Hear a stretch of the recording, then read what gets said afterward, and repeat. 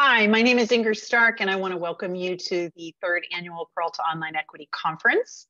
A couple of logistics before we launch the session. One, I wanted to say that we have our caption option turned on. If you want to turn captions on for this presentation for yourself, you have only to toggle the show caption button. We are being recorded. And I encourage you to participate in the chat. Presenters can't always keep an eye on that, but I do. I'm excited to join the session and stay for the presentation. So feel free to ask questions in there. And at the end, I could always feed those to the presenters if they don't catch them. So with that, I'm going to turn it over to Nancy and Aniko and let them introduce themselves and their session.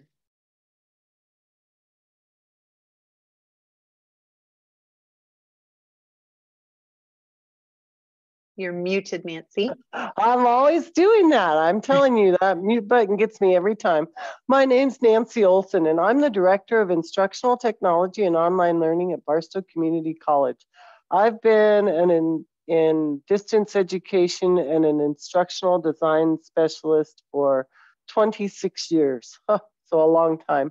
And I'm going to let Aniko introduce herself real quickly now.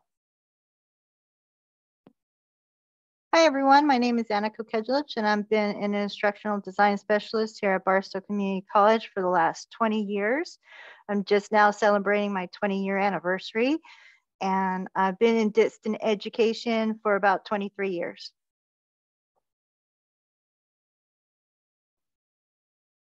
And we've worked together for all of it. So, you know, after that time, you're either great friends or you're mortal enemies, and I'm pleased to say we are great friends.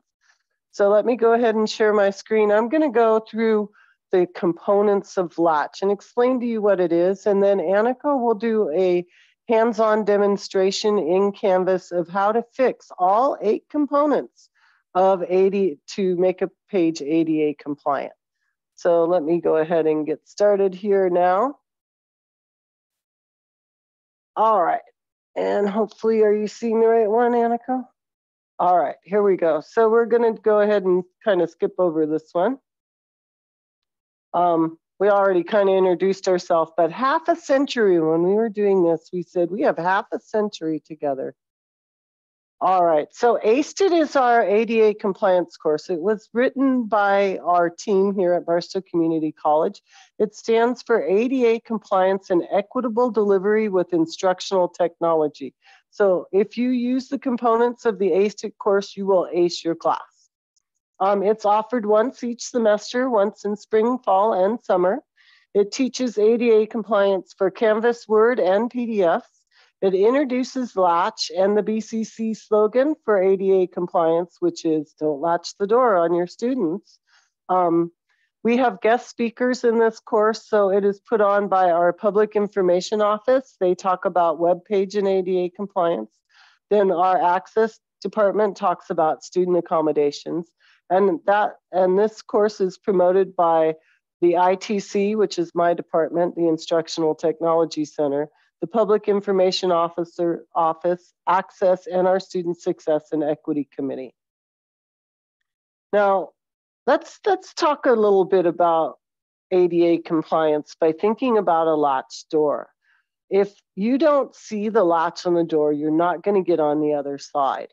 And it would be a horrible thing to be in front of a door for education and you hear everybody learning on the other side, but you can't get in.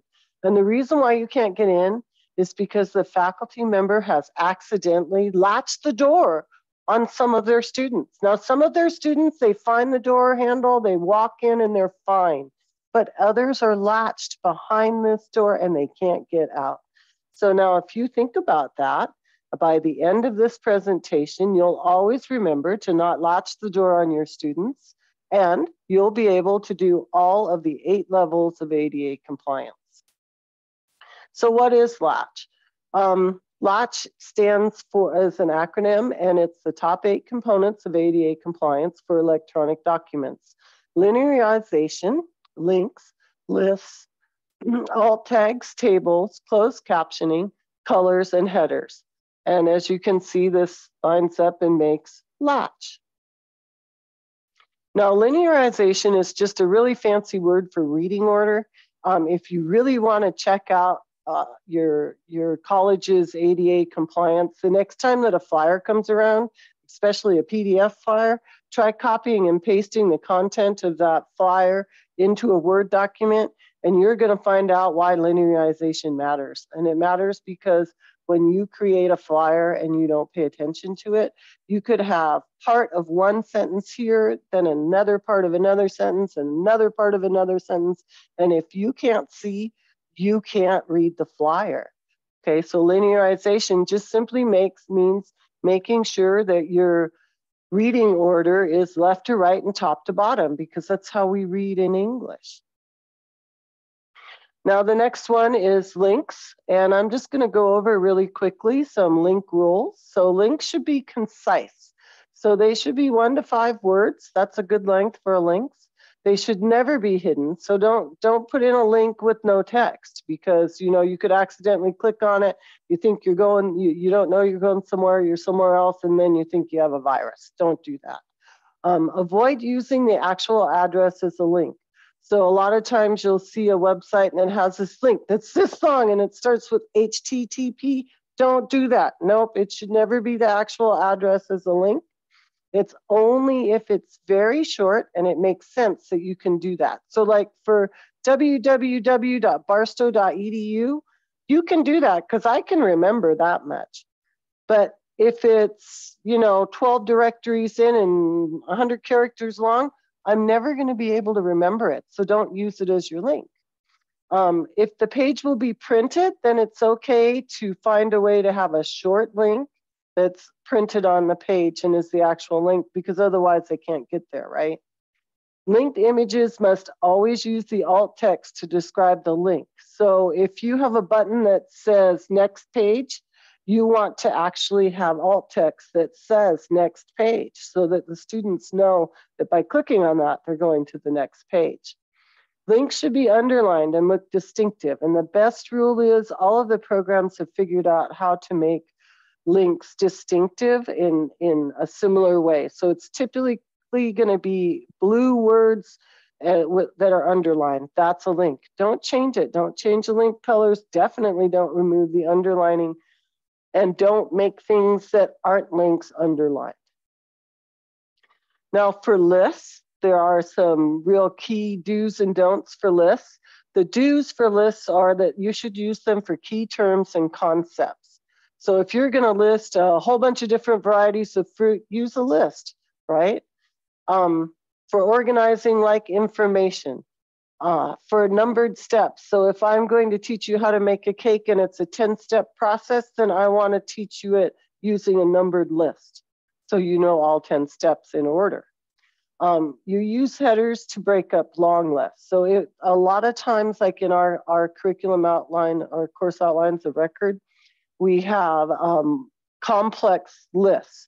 So they have like headers and then additional subheaders, right? If you use headers to break up those long lists, you say, you know what, there's 5 major headings and you make those actually headers and not lists, it actually will help the students to navigate better. What you don't want to use lists for is you don't just want a list to draw attention to things. You don't want it to group unlike information. You don't want to create unnecessary sub-levels. So you don't want to just say, well, I have level 1, 2, 3, 4, unless you have a reason for it. It should be in descending order of importance. Don't use customized bullets. They look really cute, but the problem is that screen readers don't know their bullets because they're customized. So don't use customized bullets. Stick with the ones that the program gives you. Don't add extra hard returns to a list. I know that it might seem like, well, it's expanding it and making it easier to read, but it's not. It's breaking the list. Then it's not a valid list anymore. And never manually create a list. Always use the tools that the program gives you. Now for alt tags, every image must have alt text. So decorative images must use an empty alt tag, which is just 2 quotation marks, one right after the other. And that just indicates to the screen reader that this is a decorative image and they won't miss anything if they don't know what it is.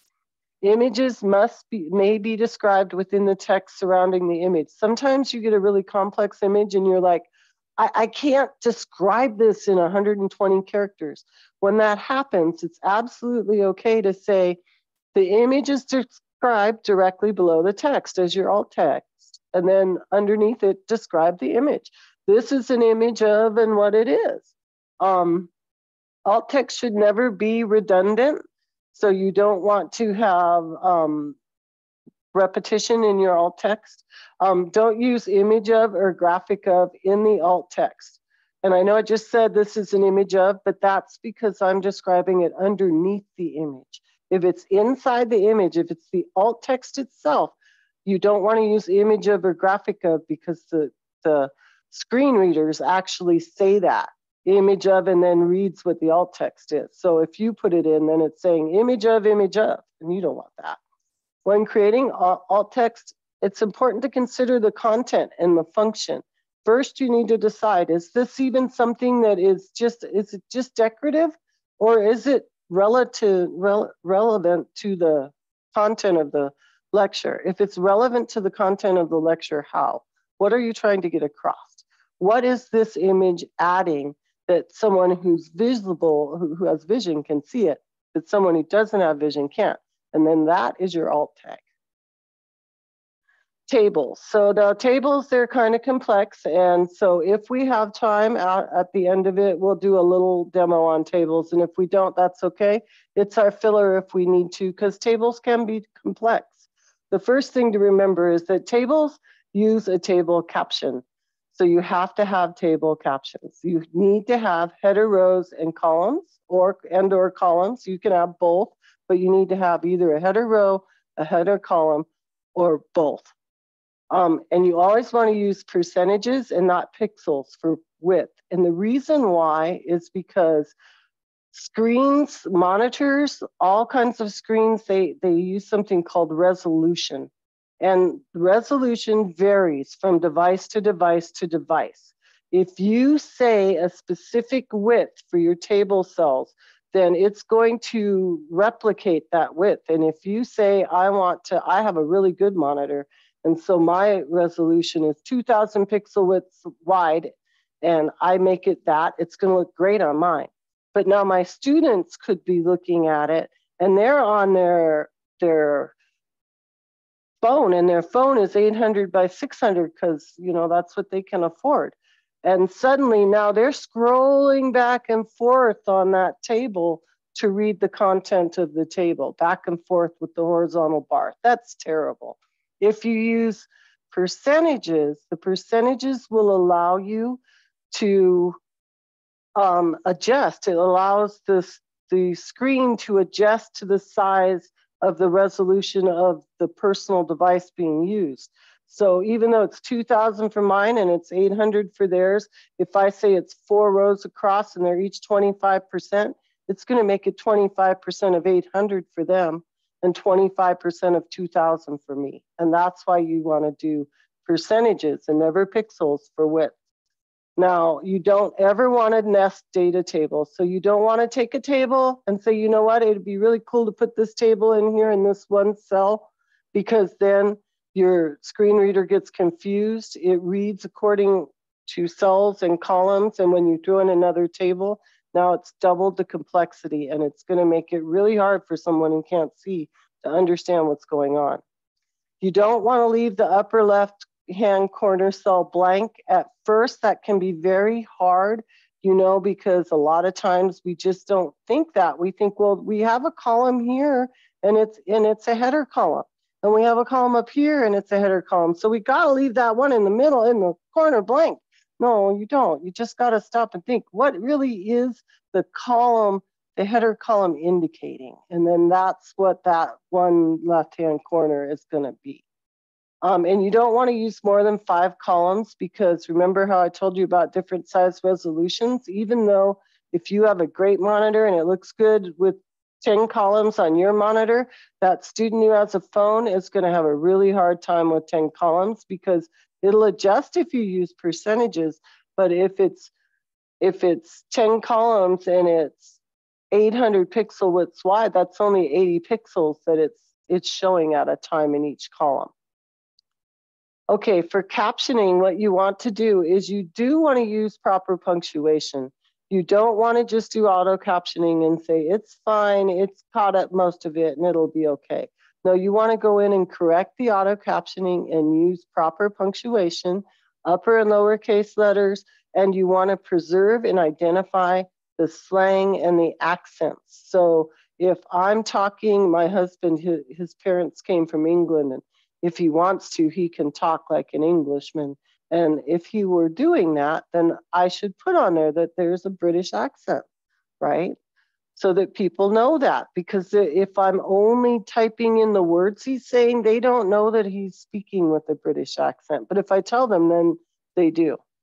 Don't obscure the on-screen text or other essential video elements with your captioning. Make sure that you move it so that you're not going to cover that up. I like to just leave a little bit on the bottom of my video that's kind of blank, and that way I don't have to worry about that, because that's where captioning typically occurs. Don't forget to check automated captions for accuracy. Don't be me. Oh my God, I was talking about embedding a video and the screen had Nancy in bed with the video. And you know, I was like, not what I said, but it serves me right because I didn't check, right? And don't forget to add non-speech sounds in square brackets. So if it's just music, you just put a bracket that says music until the music's over. For colors, here's a few tips for colors. You're going to keep a white background with dark text. That's absolutely the best way. And you know that's true because when you read a lot, you don't want to read on anything except for a white background and dark text. If you do need to use color, make sure you use at least 14-point font with bold with color or 18-point font with color. That's to make it a sufficient contrast so that your students can actually see if they have some color issues, like they're colorblind. Don't use color as the sole indication of an important element, so you never want to say the correct answers are in red, because if I'm red-green colorblind now, I don't know, maybe everybody else knows the right answers, but I don't. Don't use a dark highlight with dark text or a light text with a light background because it makes it impossible to read it. Aniko, my colleague, was showing me the Bath and Body bottles, and they are ripe for a lawsuit. They really are, because they are not using correct color contrast on their bottles. And that is an ADA issue. And all it takes is for one person to say, let me contact that class action lawyer. If you guys decide to do that, you know, let us know. We'll sign up for it too. All right, so headings. Headings are used to set the hierarchy for a page. So they set the order of importance, right?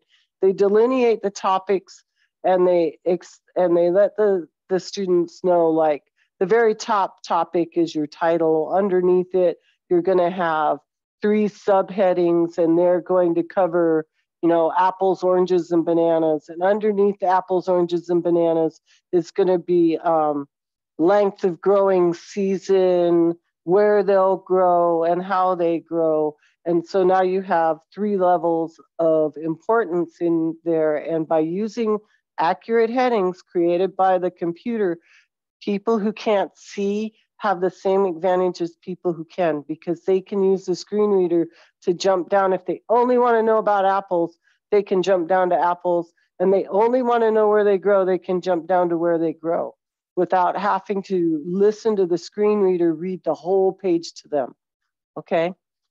Screen readers can, the heading order, it can't be skipped. So you don't want to go heading 1 to heading 3, you want to go heading 1 to heading 2. And it's important to remember in Canvas, heading 1 is always your title. So you only have 2, 3, and 4. So you always start with 2. And then if you need another level, you go to 3. If you need another level, you go to 4. All right, so, oops, look, I'm gonna go back, because now I always like to see, I know that I have taken a lot of ADA compliance training over the years, and I could never remember the components, because it was like, alt text, tables, closed caption, heading. I'm like, oh my God, there's so many of them.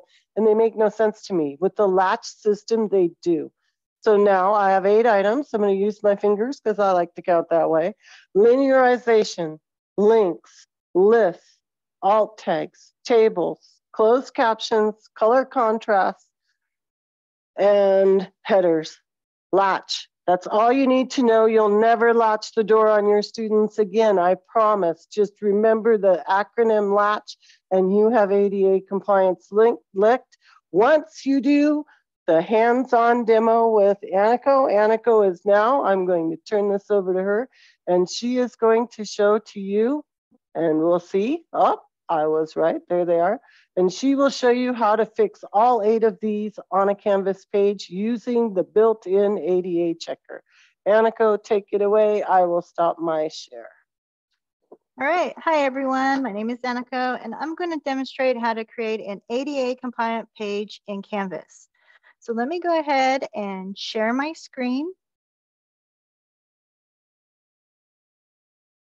All right. Can everyone see my demo course? Yes. Yes? Okay, great. Thank you so much. Okay, so I'm going to go to one of my lecture pages. We're going to go to my demo, and I'm going to hit edit. So here I'm going to add different items of Latch as content and show you how to use the Canvas ADA checker and do your own ADA check. So here I'm going to add a list, a link, an image, a data table, a caption video, colored text, and headings. So to get started, I'm going to copy some content. Sorry about that. My computers. Okay, so now we have some content. So we're going to start off with headings. We're going to go a little bit backwards on the acronym LATCH because when you're creating your content, you usually do go in different categories of LATCH. So first, we're going to start off with headings. So like Nancy said, heading 1 is always used by Canvas for the page title. So here, we're going to make this a heading 2. And then we're going to do heading 3. And then the first items we're going to go through is lists. So here, we made our lists. Oops. Sorry about that. My computer did it wrong. All right, so now we're at heading 4. So I did my heading 1 is my page title. Heading 2 is my top of my content, my main topic, and then my subtopics, compliance issues, and then my first thing I'm going to do is lists. So lists, you always want to use a true bulleted list. So when you have your content, all you have to do is highlight to the end of your content, go to your rich content editor in Canvas, and hit your bulleted list. That's a true bulleted list. You always want to make sure your content is true bulleted lists. You do not want to have a typed out list because that's not ADA compliant. But for this demo, I'm going to actually add a non-ADA compliant list. And I'm going to actually show you how this ADA checker works in the end. So let me go ahead and type out my numbered list. You can see as I'm typing it out, that bottom Canvas ADA checker is telling me, whoop, you did something wrong. So this little checker here is the Canvas ADA checker. And they added a new feature that now it actually tells you when something's wrong right away with this little bubble. So I'm actually going to leave this as a non-ADA compliant list. And in the end of the demo, I'm going to show you how easily it is to correct that error using this Canvas ADA checker. So we're going to move on to the next item in Latch, and that's links. Let me grab some content. And we're going to go, okay, so here we want to make sure we put in our headings. So we're at heading 4 on that one. And now you can see I typed in, or I pasted in my links, but they're not true links yet. So I'm going to make sure they're links. And now we're at a link here. Here's a small link. It tells you what it is. So you can leave it as is, or you can add the text. I'm going to leave this one as text until I get to the end of the demo And I want to show you how this does not pick up links when you need to put them as text. So what I'm going to do is show you how to do the second link here. So you want to always make sure you put text as your links. So you can really easily do that by just clicking the link, going to link options, going to text, and then put in the text and hit done. So now you can see the text is for your link and you're good to go for that particular link. Now I'm going to show you this later, and then I'm going to fix this one later. So next we're at alt text for images. So I'm going to get my heading here, put in my heading, but you notice I put in this heading and it didn't give me an error because the Canvas checker doesn't pick up if you don't put your headings in. They'll pick up the hierarchy. If you went from 2 to 4, it will flag that, but it won't flag it if you forget to put it in all together. So you want to make sure you keep an eye on that. And that's why I say you need to do your own ADA spot check on your own and don't always depend on the Canvas ADA checker to pick it up. So here on the alt text for images, I'm going to put 2 different files in. One will be a file upload image, and one will be an image I already put in my files area. And I just wanted to show 2 different aspects to give you a little bit of instruction on how to do that. So we have our placeholder here. We're going to go to the rich content editor here and click on images. First, we're going to do a file upload image. And then I'm going to get my file. I'm going to pull it over. Here's me. Yes, it actually snowed in Barstow. We couldn't believe it. And now here, when you do a file upload image, Canvas gives you this great area here that you can automatically type in your alt text. So why not, right? While you're doing it. Or if it's a decorative image, you can mark that. So when you submit it, now it just takes a little bit for it to upload. And you notice it didn't give me an error because I already did my alt text. But on here, the problem is with this image, it's rather big. So we always want to resize it to make sure everyone can see it across all platforms. And then the next image I'm going to put in is a course image that I already uploaded into my course. So we're going to go back to the rich content editor here, click on course images, and keeping with the theme of snow day in Barstow, here's another picture. Now here, again, we want to resize it. Now we have it resized, but when I put this image in here, you notice that the Canvas ADA checker automatically gave me an error, and that's because it doesn't have the alt text.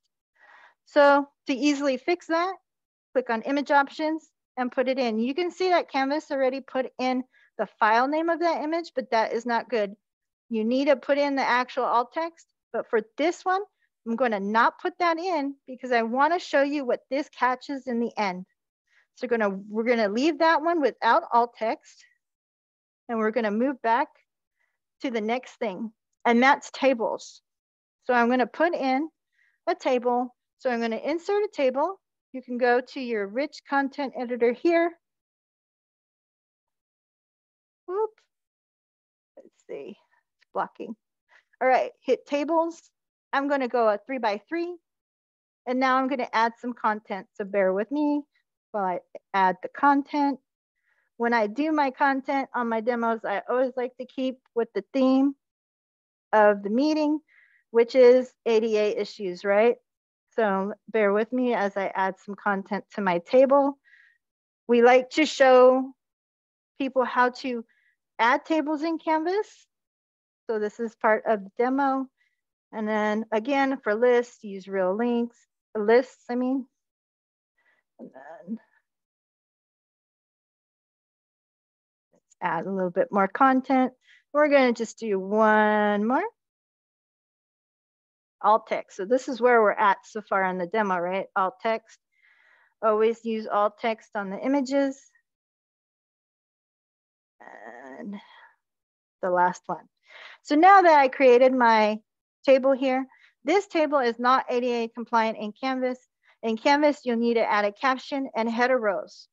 So you can do that by going up to Rich Content Editor, Table Properties, but I'm actually not going to do that in this demo because I wanted to show you how quickly you can make a table ADA compliant with the accessibility checker.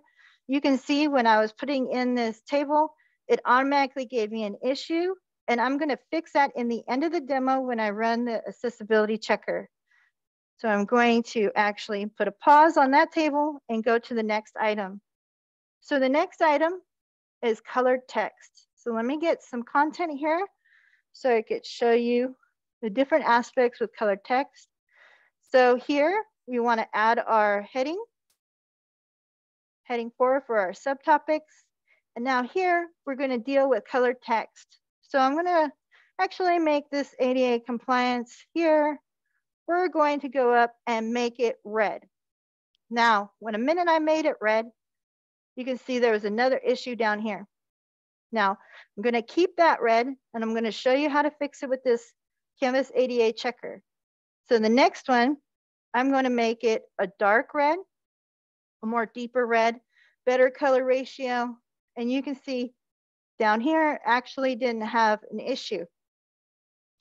So the next thing I wanted to show you is highlighting. So with highlighting, you need to make sure, as Nancy mentioned, you have to make sure there's a good color ratio. So right now the text is black, but if you highlight with dark color, let's go real drastic with gray, and you can see it when you highlight it with your mouse, but the minute I click off of that mouse, you can't see anything. Now it did flag that issue, but let's go ahead and fix that highlighting manually with a lighter color. So let's go yellow. All right, so that is how you do color text. So the next I'm going to show you how to embed your studio video. So get our heading. Let's go ahead and make our heading. And let's go back here. So now I'm going to show you how to embed a studio video. Now, when you're using videos, you always want to make sure they're all closed captioned and they're captioned correctly whenever using any kind of video, whether you created it or someone else created it. So let's go ahead and embed that studio video. So here, we're going to go to the Rich Content Editor again, click on Studio. Then I'm going to click my first tutorial here. You can see that it's closed captioned right here and hit select. I'm going to turn off commenting and then hit embed. That is how you embed a studio video. And now you can double check that you have captioning by clicking this little settings option right here, and you have captions. Currently they are off, but you just have to click them and select the language as English, and you are set to go. So always make sure all videos are closed captioned. It is a requirement for ADA compliancy. So the next option we have is headings. So on this one, I just wanted to show you the heading hierarchy of how it looks and how it'll show on your content page. So let's go ahead, keep with the theme, put our headings in for this page. And then again here, just wanted to pinpoint heading 1 will always be used in Canvas as the page title. So you'll start your content here with heading 2. And I just wanted to show you how it'll look. So heading 2, heading 3, and heading 4. There is a difference, and it's really good to use your headings. It is a requirement to be ADA compliant, and it's good for anyone. So it really is a good thing to use. So always make sure you have your headings into your content. So now we're at the end of our content page. Now I'm going to run that little ADA checker, and you'll see how it is always good to use this function if you're using Canvas. It's a great tool to use. So I'm going to go ahead and start that process. And you can see it found 5 issues. And the first one was that bad list. And I call it a bad list because it's a numbered list and it's not ADA compliant. So here, we're going to click this little button here and hit apply. Now I'm going to scroll up a little bit so you can see that it actually fixed it and you're good to go on that list. It was that easy. Now the next thing is that image with that alt text. I didn't have my alt text in it, and the accessibility checker caught that. So now we're going to go, and it's this one that doesn't have it. We're going to go ahead and put, and there we go. That easy, type in that alt text, or if it was a decorative image, you can mark that and hit apply. So it already went on to the next issue, and that is that table I was talking to you about. So in Canvas, you must have a caption for your table. So ADA items and hit apply. Now you have to select the header row and hit apply. Now that table is good to go and it's ADA compliant. Now it went to that next issue is that colored text, which I intentionally made non-ADA compliant because I wanted to show you that how easily it is to fix it. Now it gives you options to use. If I go with the darker red, I can hit apply. But if I go with the lighter red, I can't apply it. So it's telling you that lighter red is not ADA compliant. So let's go with that dark red and hit apply. So now you have the balloons. Canvas accessibility checker saying your page is ADA compliant, but that may not always be the case. That's how come you have to spot check and know the acronym LATCH and go through your document. So let's go through it. So we have our headings, perfect. Our true lists, perfect. We fixed this list as well. Now with the link, you could leave this because it's a small link, or you can go to link options, put that in. So let's go ahead and put that in just for good measure. And we have our text for our link, and there you go. And that's what I wanted to show you is that Canvas accessibility checker did not catch that it didn't have the text. Even though it's a small link, it doesn't catch that. So it won't catch long links either. So you always want to spot check your work and make sure you have everything. Then we have our headers here. We fixed our alt text on the pictures. We fixed that dreaded table. It's now ADA compliant. We fixed our color issues. Double check our captioning on our video. It is there. Always make sure your videos are closed captioned. And then here's our headings. So the last thing we have to do is save and publish our page. Always make sure you save and publish your work for your students to be able to see it. And that is how you create an ADA compliant page and how you use the Canvas ADA checker. So I'm at the end of my demo and I'm going to hand it back to Nancy.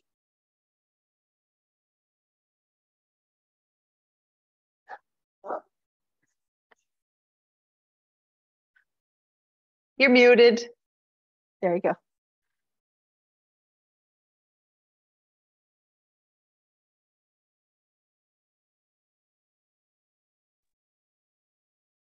We can't hear you, Nancy.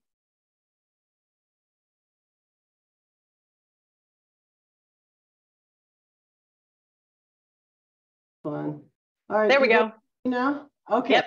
All right, guys. So I have one more thing. I'm going to share my screen one more time. I want to show you one more thing we have that we think will be very helpful to you. And that is the fact that this course, this is one lesson out of a 5-lesson course. Do you all see where it says ACED OER course? Okay, this is an OER course developed by Barstow Community College. It is offered under the CC Attribution Non-Commercial Share-alike license. It is considered, you can modify this and, you know, you can present it, you can use it, you can, so long as you leave the non-commercial share-alike license. If you would like to have a copy of our whole ACED course, what we did for you today was module 4, lesson 4.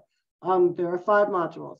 If you would like to have a copy of the course, shoot us an email. We will be more than happy to send you a link to the computer or to the Canvas Commons where it is located. If you know how to use the Canvas Commons and you don't want to bother us, and it's never a bother, trust me, you can reach out and just search for the ACED course on Canvas Commons, but we're also more than happy to send it to you. The 5 lessons that we cover are Canvas Studio, how to create and welcome video with closed captioning and correct your closed captioning. The second lesson is presented by the PIO and the Access Department and covers their services. The third tutorial that we cover is the Content editor. The what? Rich content. Oh, the rich content editor. I always forget that one. The rich content editor done by, you know, Aniko also does that one because she's so wonderful. The fourth one is the LLLATCCH system. And the fifth one covers using Microsoft Word and PDF and how to create accessible documentation using those tools. If you would like the course, just let us know. That's the end of our presentation today. If there's any other questions, we'd be glad to answer them. This has been absolutely fabulous.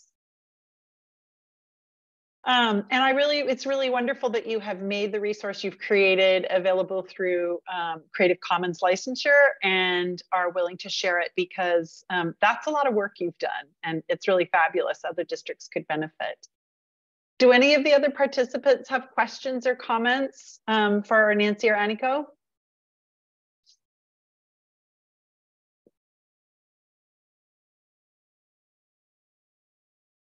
Quiet crowd today. I am sorry, just a quick question. I know I'm still in awe about the wealth of resources and what you created, all the work. So thank you so much.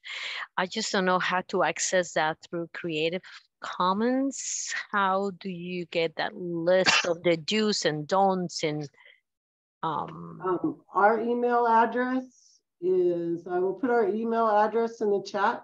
If you would like to just shoot us an email and say that you would like to have that, that's wonderful and no problem at all. We will be offering this course again in the summer. Anybody who is in who would like to go through the whole course with us to see how we do it, shoot us an email. We'll add you to our list. Our email is dg_online, we can't type, online office at barstow.edu. So just shoot us an email, we'll get you the resources. Sophia, thank you for asking that question, because that was in my head as well, and there may be other people who want to. All right, I think what I'm going to do is thank you one more time, Aniko and Nancy. Seriously, you guys whipped through this so fast, and I'm so pleased that we have recorded it, because I know people are going to watch this recording. I'm going to come back and watch it again and hit pause and do what you did and hit play again and pause and go through and practice with my own courses. So thank you again so much. Thank you.